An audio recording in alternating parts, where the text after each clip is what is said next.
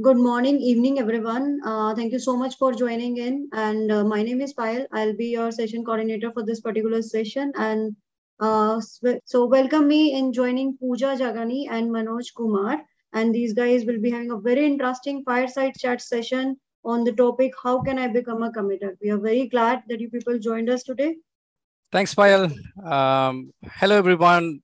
I'm so happy to be here along with Puja Jagani. So happy to have you here on an exclusive fireside chat session with you. On I think the title is "How Do I Become a Committer?" But it's more about how Puja became a committer, and I'm hope there are a couple of things that we can learn from her experiences on how she became a committer, and how you, if you are listening to this, I'm sure you'd be interested very much in knowing about how can I become a committer or contribute to open source in general, irrespective of any other projects, or in particularly in Selenium. Since the Selenium Conf, we'll be very focused on keeping what is Selenium and how someone can contribute, and especially learn many things about how Puja has become a committer. Puja, warm welcome to you. And I think I was actually preparing how should I introduce you. I mean, there's no actual any script or anything, but I think one thing for sure I can say to folks listening is Puja is the wonder woman of the Selenium project, the one and only active women committer that we have. So, yeah, we are so happy to have you, Puja. Over to you. I would like you to introduce yourself to the attendees, and also talk a bit about how Selenium came into your life. Thank you so much, Manoj. First, I would like to thank Payal for the quick introduction. Really appreciate it. Thank you, Manoj, for such a generous description. And you're being actually very kind. And it's actually, you're also a little modest. You've been here for over a decade. You're a part of the PLC, the planning committee, and your contribution to the Selenium project in every aspect is commendable. And I'm more than happy to share this stage with you, and be here also as a part of the Selenium Conference Lite event. Uh, so, hello everyone. This is Puja Jagani. I think now you know that's who I am. I am a team lead at Browser Stack. I'll talk a little bit about my journey so everyone has an idea, and a little bit about my background so everyone knows how this fits right in. I, after doing my undergrad in computer science, I did my master's from UCLA, after which I joined as a new grad at Adobe headquarters in San Jose. There, I was primarily working on microservices and developing tools for internal teams. Tools were related to observability. We were building observability related SDKs, observability related tools that our internal sister teams could use. Um, about 2.5 years later, I moved back to India to be with my family. As a part of transition, I was working in a small startup for a bit, but eventually I was looking at something that was a little more long term, and that's where BrowStack came in. I bumped into BrowStack, liked what they were doing, applied for a job. It turns out they were starting an open source program office led by the very capable David Burns, who's my manager and also one of the integral part of the Selenium community. And things went right, and I landed a job in Browser Stack to work at the open source project. And the first project they were working on was Selenium, and I was more than glad. That's what it happened. Quite an interesting journey, Pooja. Thanks for sharing that. I'll come back to the last bit of introduction that you gave, but before we pick it up on that, my first question to you is, Pooja, according to you, what does open source mean, and what do you think about contributing to open source in general? Okay. So I'll go to the first question. What does open source mean? I think the word itself says open, but when I say open, it doesn't mean, it definitely means that the code is open. It definitely means the code is available for everyone to use it and develop into. But one thing I think a lot of people maybe not necessarily look at from that perspective. I think um, open source also means it's open to everyone, in the sense it's inclusive to everyone. It doesn't matter what your background is. You could potentially be a doctor and want to write code. As long as you want to do good for the project, you could just come in. No one holds that against you, and that's something I really really like about open source. Anyone who wants to contribute, it's very very welcoming. So that's one side of what does open source mean. And when you ask me, the second part. So Yeah. I think contributing to open source has a lot of scope for growth, in multiple facets, right? Like you can have, there's a lot of scope for personal growth. There's a lot of scope where you're actually working with the smartest people, getting your code reviewed with the smartest people. So there are great learning opportunities and and as the more you collaborate with them, you also network with them. So that comes in your professional network growth. That just happens, right? It just fits right in. At the same time, you also become a part of this very big community, um, in which you're learning from them, you're giving back to them. It's an endless cycle. And at the end, not necessarily at the end of the journey, through this journey, it's an immensely rewarding experience to know that you're contributing to a greater good that's helping a lot of developers out there. Nice, nice. Thanks, Puja. So picking up from your introduction, which is actually interesting to know because you said you have been interviewed at a role specifically for open source, right? So my question is, I don't know how others feel, but sometimes I've felt this, and in my early days, and I'm sure still a lot of people feel so, is how do you feel about contributing code publicly? Because I know you have been a developer and you have been coding for your living, but that's totally very different from contributing to open source, right? So what was your, like, let's take a before and after view around how it was earlier to now contributing code in public. Definitely. So I think, to summarize in one statement, it's a joyful ride with a very shaky start. When I say shaky start, it's on me, in the sense, the before part, when I realized I was going to be part of the open source team, I was very thrilled that I'm getting a chance to do this, that we have this special opportunity to be able to do this. But at the same time, there was a lot of bouts of self-doubt, a lot of thinking that what if I'm like, what if my code doesn't work? What if I mess up the code? What if it doesn't meet the code quality standards? Like, there was so many questions in my head. What if I don't understand the code? Code source is so big. How do I navigate my way through? So these were the kind of questions that came to me before I started. And the after part, or maybe the during part, is when I slightly gained confidence. And I'll tell you how. I think Selenium committers or the contributors have an important role to play in it. I remember when my first commit went in, it was related to observability, because that's what I had worked in and that's what just fit right in as a transition just to getting started for me. First commit went in, there's always, when your code is merged, there's a thank you that says thank you Puja Jagani at the end.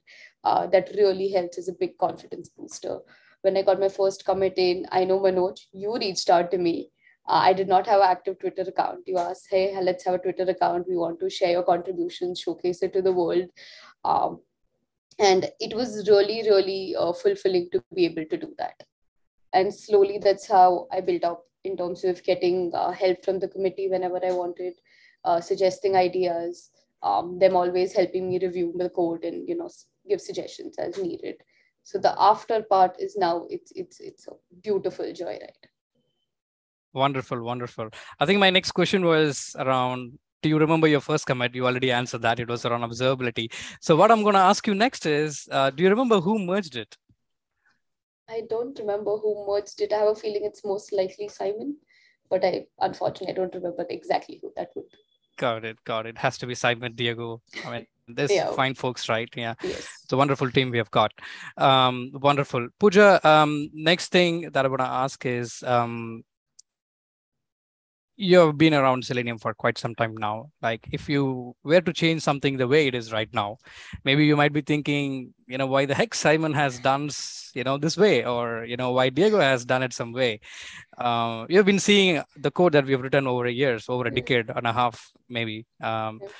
What that would be?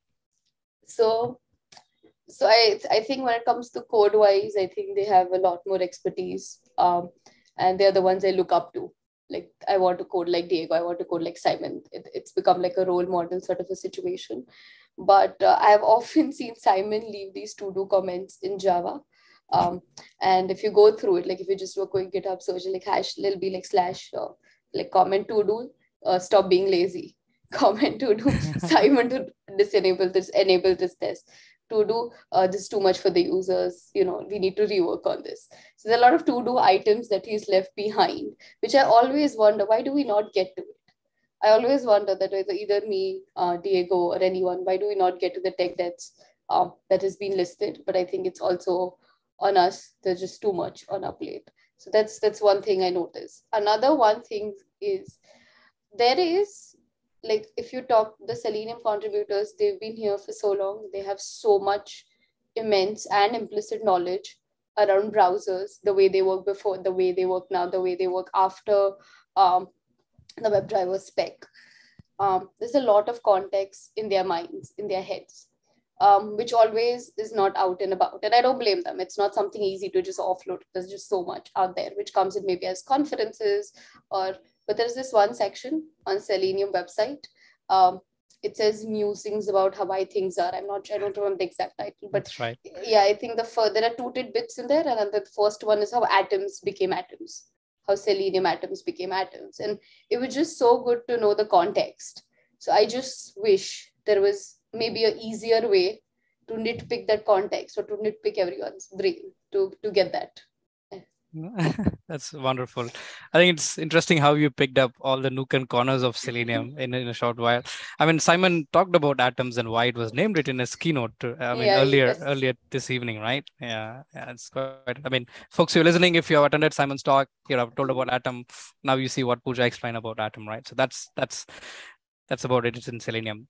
Now, slightly moving on to how you organize your day, Puja. Like, I know right now you have a full-time contributor, like full-time role as an open source contributor. So how do you plan your day? Is there a roadmap that you follow, or do you pick issues that you want to work on? So how does your day looks like? And also tell us a bit more about how do you coordinate with the whole Selenium contributors team? Okay. So a day, pretty much, the thing is, I think one thing to keep in mind is Selenium developers are everywhere. It's pretty much like everyone's working around the clock, following the sun, whatever one may like to call it. So I'm from an India time zone. So when I usually start my day in the morning, that's when either the American folks, I think Titus is there around late sometimes. So that coincides. But I think first thing I do is obviously check my email, go through company Slack, the standard routine.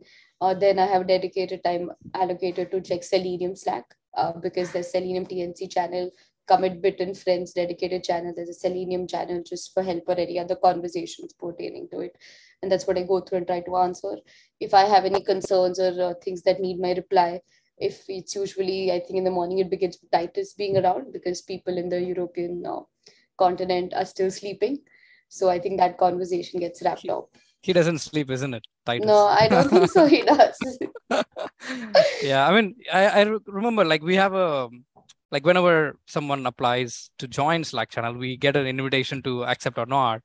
And I used to do that quite often because we are in the Indian time zone. And I remember still I used to do a lot. And these days, for past couple of months, I'd see it's already been approved. Like, then I see it'll be like approved by Titus Fortner. I was like, oh, this guy doesn't sleep at all. That's exactly what you have felt to. So yeah, I mean, that's the team. Yeah. And I think once any of those conversations have gone through, it's trying to either, typically I'll be trying to fix a bug, complete a feature, or work on documentation that needs to be done. If, like you said, if I'm done with whatever I have on my plate or my mind, the best place to go is the issue tracker. Have a look if there are any issues or pull requests that need to be merged in anyway. There are some concerns that need to be looped back to the Selenium folks. We might have some internal like office commitments in general. And then comes the late afternoon time, which is when it's morning in the European continent. And then you have David coming in, then there's Diego around. So there's more chatter, more conversations, any questions, concerns, doubts that we may have that will carry on at that point of time. And I think additionally, every 2 weeks is when the Selenium TLC meets.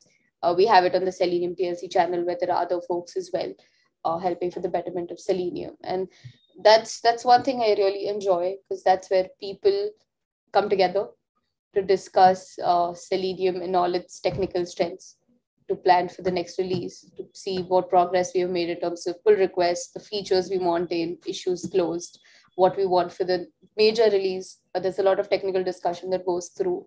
And one beautiful part about that is people come from different time zones. People come from different backgrounds. People come from different companies, could be potential competitor companies. But when you're in Selenium Slack, everyone is one. The main goal is Selenium and betterment of Selenium. And I really like how those conversations go. That's wonderful, right? I mean, that's something related, the same thought process that I have as well. I think it resonates well with the opinion that you shared. I mean, the inclusivity around the Selenium project, I mean, it was not that good back in the days, but at least slightly getting better in terms of what all we do. But I think every person is very different. And I think it is all has an influence based on where they come from. Like do they have English as their, native speaking language or whatever it is? I think the same rule applies in terms of coding as well. So when we think through a problem, it all depends on the contextualization of, localization of where we are right now. And I think that's the beautiful part that you touched about. Selenium is a project where we have people from all over the world. Well, we should still increase the diversity. Diego wouldn't agree to it, I know.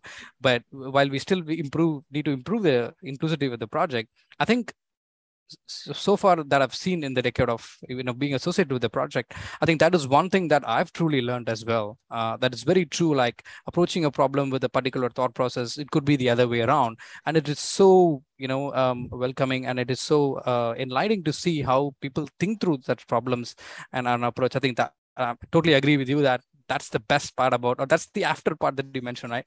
Like you feel super fulfilled about, yeah, that's great.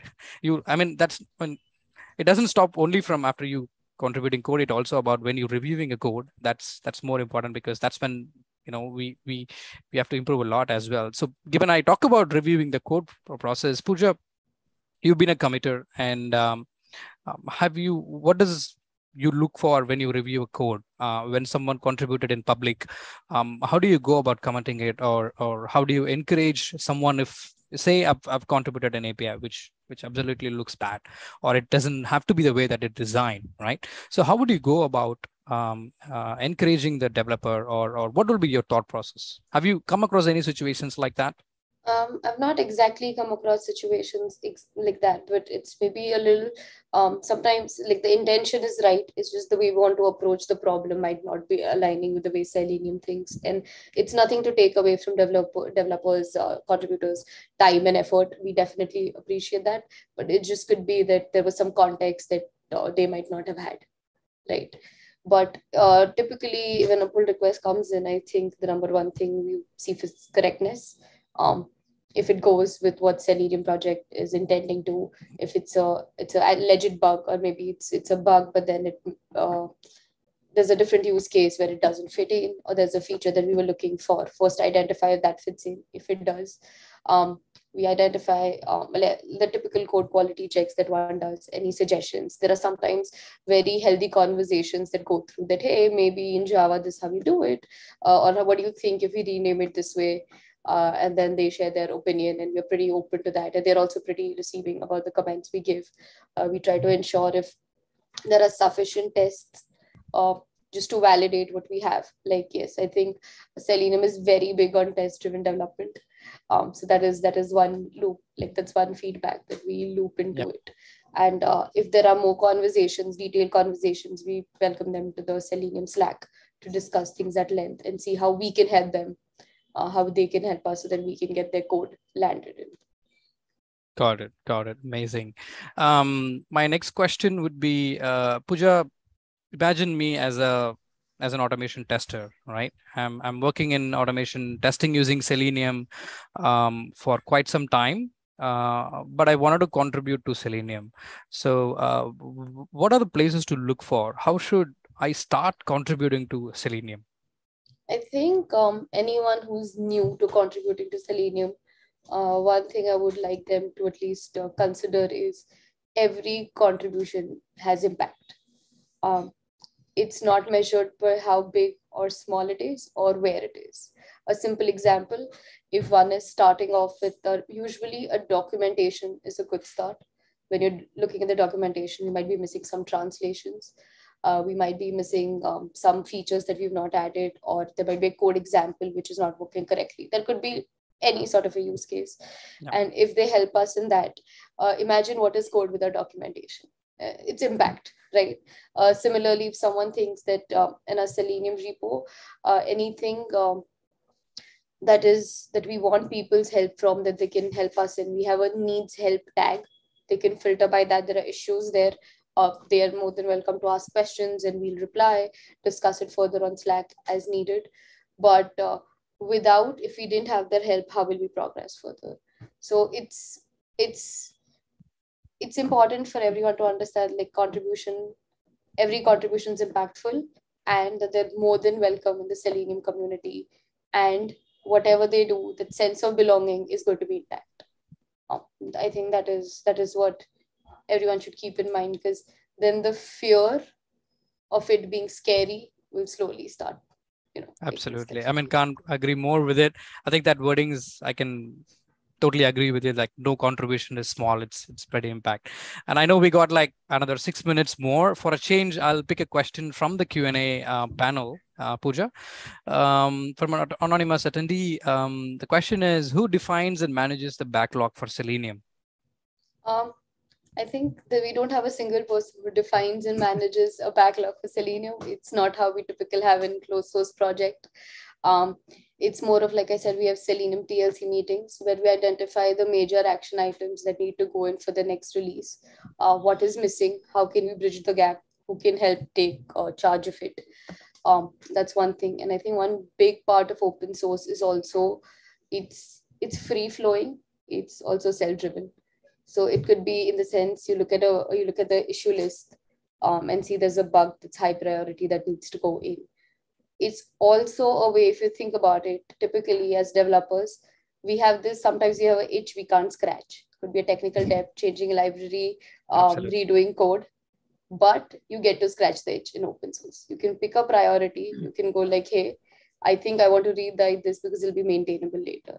I want to rewrite this API, make it readable for our users. You can do that. So the backlog, it depends on where you're coming from or what you think is more aligned with the Selenium at that point of time. Got it. Wonderful, Puja. More questions coming in. That's great. No question is silly. Please, folks, ask more questions. I think Puja will also hang around in the Hangout channel, Hangout table. Next question is from the man himself, Naresh Jain. This is a very wonderful question. I can easily. So, what was the hardest part of contributing to Selenium project? I mean, we've talked about all nice things, but I know you earned the commitment yourself. It doesn't come easily. I know, because I've been there. But what do you think is the most hardest part? So the hardest part, I would say, is not getting scared of the mono repo we have. I think Simon has very gracefully covered the polyglot repo we have and why we have it. So that stays intact, right, in the previous session today. But when you're starting off, it's very easy to get startled by all the languages sitting in one place. I work primarily with Java. That's where I started. You open Java. Earlier, we used to have a client package and a server package. Now it's all one. Yep. So navigating your way through might seem hard at first, but the more one does it, one realizes the logical grouping of it. It takes some time, but I've also realized if anything seems hard, you ask the Selenium contributors, you'll be sorted. Absolutely. There you go. Any questions? I mean, come to Slack channel. I think we'll be there to help you out. Yeah, Naresh agrees to it. Quite intimidating. Yeah, totally agree. Thanks, Naresh, for that question. Yeah, there's more questions coming in. Interesting. I'll hold on to my questions, but these are all very interesting. What is, from Magesh Nagamani, what is an interesting feature that you're currently working on with Selenium? Interesting new feature. I wouldn't say it's exactly new. It's a work in progress. What we're working on is what we call BiDi. I know not a lot of people are aware of BiDi, so I'll make it a little clear. It's a bi-directional API. It's very similar to what Chrome DevTools protocol does, but this is a more standardized protocol where all browser vendors are coming in together, and they have this, just like the WebDriver spec, they have a web bidirectional WebDriver spec, where when you're talking as a client to the browser, you open a WebSocket connection and then you can talk through it. And the reason why this is being done is a lot of things that happen on the browser is event driven. And because in a WebSocket, it's a two-way communication. So you can subscribe to an event and browser can let you know if something of interest has happened. That was the core reason why this exists. So the BiDi spec is in progress. Browser vendors are working towards implementing those APIs. We already have one flavor of it in the form of CDP and some user-friendly APIs like network interception, geolocation simulation, DOM mutation identification, those kind of things. But BiDi is going to be a very standardized spec that we're wanting to implement. So when slowly as browser vendors implement it, we're trying to keep up with the same. Wonderful, wonderful. I think there's more questions coming in. We have 2 minutes more. I think slightly for a change, there is a suggestion from Dinesh on when there is a new version, why don't you guys do a video on the latest version? Can we have something similar for Selenium, or are we already doing it? What do you think about it, Puja? I think when there is that's a valid suggestion or a concern. When we have a new major version, we usually have videos on it. I think last when we did Selenium 4, it was like a bang on entry sort of a thing. There was a blog about it. There have been videos about what's new in Selenium 4, even when it started till to date. There's a lot of information out and about as to what's new in Selenium 4. I think the Selenium 4 new features, Simon wrote a blog, he's done videos on it, and there's a lot of content that's gone along. So I think anything which has major changes coming in, we already cover ground. And in case if you're missing something, more than happy to take suggestions or platforms where we'll have a better reach. Cool, cool. All right, we'll take a last question, Puja. It's been a wonderful conversation. I think the last question is around what would be a piece of wisdom that you would like to share to people who are looking forward to contribute to open source, or probably stepping into the world of open source, or who are just an automation tester now, or probably they are thinking about contributing. Tell us a bit, tell us your thoughts around how they should overcome the thoughts, and as well as were there any stereotype, like given there are a lot of stereotypes around, did you experience any discrimination while contributing to the project? If you combine these both, I think we can summarize completely around what's the wisdom that you want to share to the people who are listening, and hopefully next time we will have more committers on the Selenium from India specifically. Definitely. So I think earlier when I said that what open source means, it means inclusive, is what I've learned from Selenium. My interaction for open source journey so far has been Selenium. So all the experiences I primarily draw are from Selenium. So like I say, open source, it does not matter what your background is, as long as you're willing to learn and take that effort and time to contribute for the good of the project. Trust me, there's no one who's going to go and see, oh, what are you on LinkedIn? Oh, what are you? No one's going to do that. There is no judgment. This is a very judgment-free space.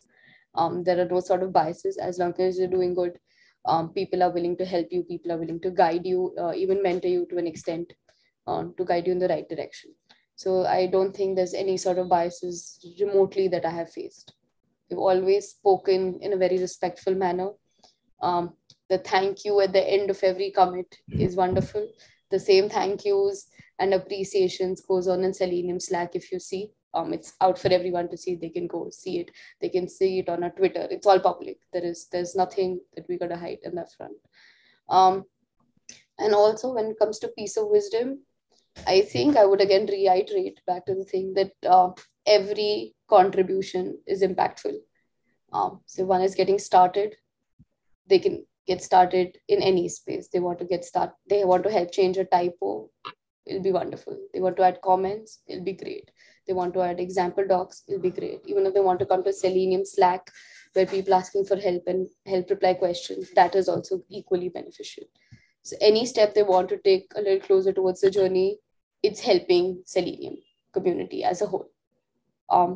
So I would just suggest, don't try and be scared. I know it was scary for me as well, but we have wonderful, wonderful folks to guide you through the process. Wonderful. Thank you so much. Yeah, Can't thank you so summarize much. better. Exactly.